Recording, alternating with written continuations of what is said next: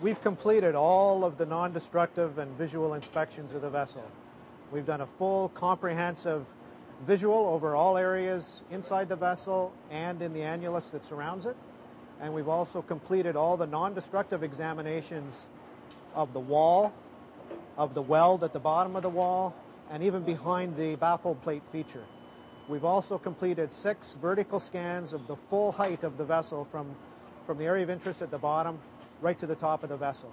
And this has given us a full picture on what's the condition of the vessel now. So we've now reached a really important milestone, which is to determine precisely the extent of repair. So we know now there are 6 specific locations inside the vessel that require the weld buildup to be applied.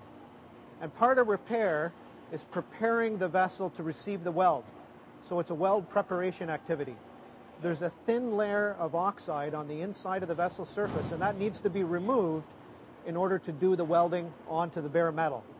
So we've developed 3 sets of tooling in order to remotely go into the vessel and clean off that surface layer and to prepare the vessel to receive the weld. This is one of the tools that's being used for cleaning the inside surface of the vessel to remove that oxide layer.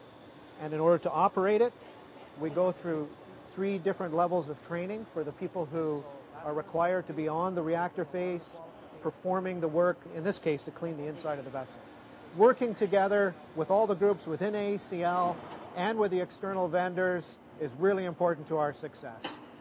We've got a great partnership going with several outside suppliers that are developing the tooling to do the repair and to help us conducting the cleaning operation inside the vessel.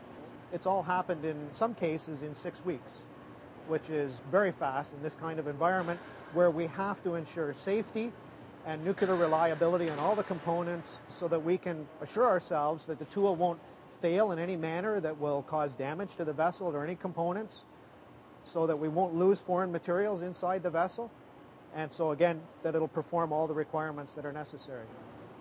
But there's nothing like a real test on the real material. So we've developed tooling in order to take some samples from the vessel wall and subject that to materials analysis and to weld tests. And this is the last piece of the puzzle in terms of convincing ourselves that we've covered all the bases, that we've determined all the parameters necessary to execute welds that will produce a quality repair and take the reactor back to service and isotope production for the years to come. So although we've got a detailed plan, we are facing challenges almost every day. We have to adjust and react, bring in additional resources, turn on new streams of activities altogether.